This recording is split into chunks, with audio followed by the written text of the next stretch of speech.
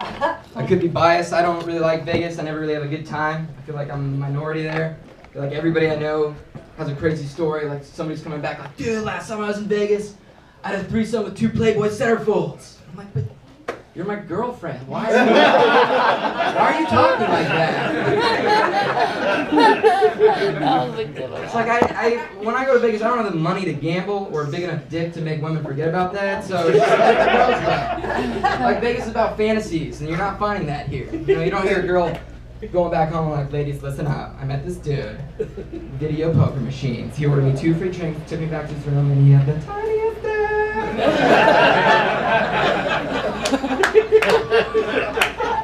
Nobody's writing home with those stories. It's like when I go to Vegas, I just get really, really dehydrated. That's all I ever accomplished. Like last time, case in point, last time I went, I show up, I got a mustache, slick back hair, I got a 3-piece suit, pocket full of ecstasy. I'm like, yeah, I'm gonna fucking murder this town, right?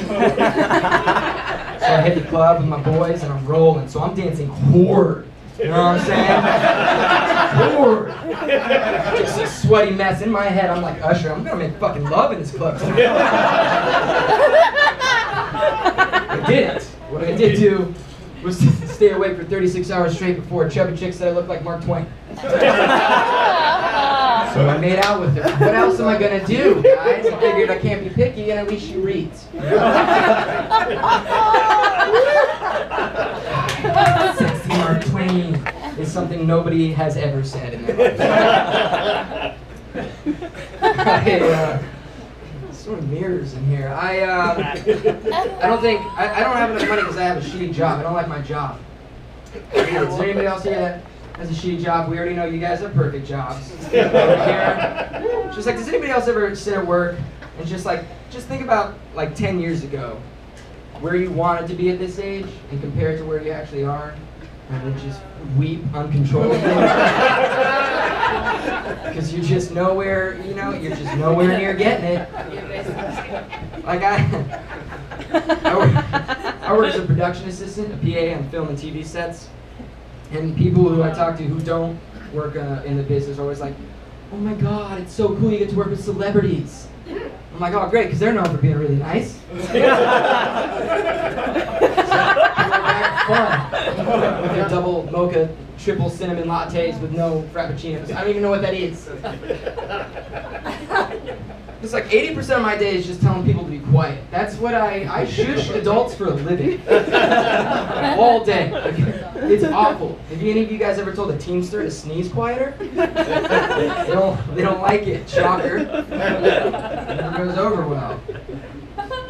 But I think it's the hours that are the worst part. I feel like PAs, we work horrible hours, like 80, 85 hours a week for very little money. I feel like we might be the only group of people that work worse hours than Al-Qaeda. Like, jihad's a full-time job, and I get that. It takes a lot of effort to hate something that much. But I'm sure they get to that point where they're like, guys, come on, just call it a day. My dogs are barking. America's gonna be there tomorrow.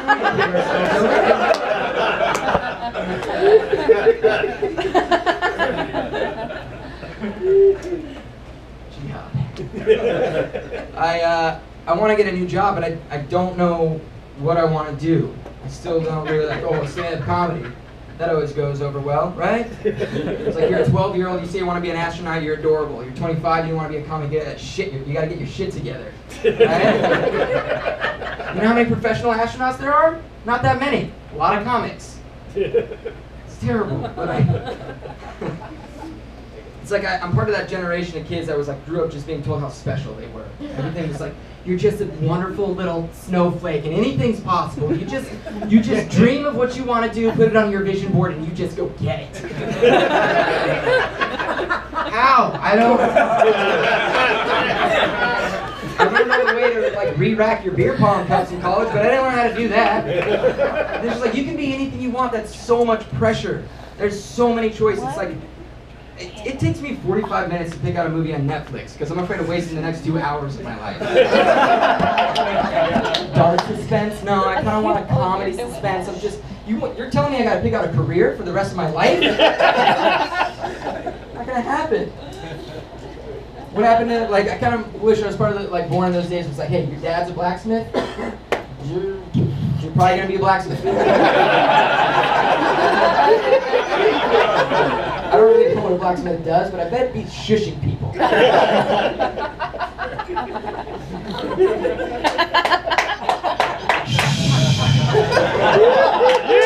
got good technique. Shh, your tippy toes. See as well. Sorry.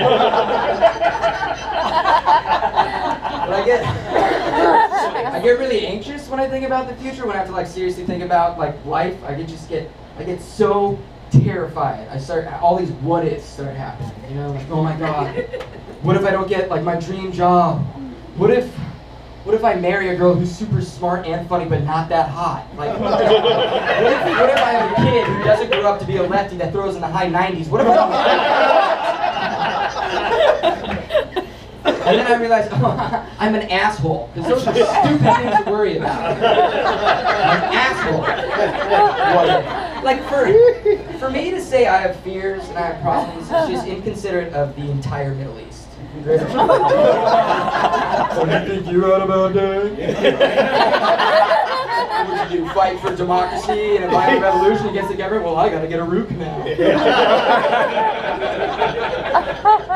Dick. Because really, what am I afraid of? Really, what am I, like, I'm afraid I'm gonna run out of money and have to move back in with my mom. Ooh. Fresh laundry and hot meals, terrifying. Suicide bombers? Yeah, that's scary. California minimum wage and an apartment with dirty carpets? Not so much. Because I forget sometimes like how mathematically lucky I really am. I'm a healthy, white, American male. Like, I'm born. You know what I mean? And if you deny it, you're only lying to yourself. It's like I don't have problems, I have inconveniences. You know, like slow internet. That's not a problem.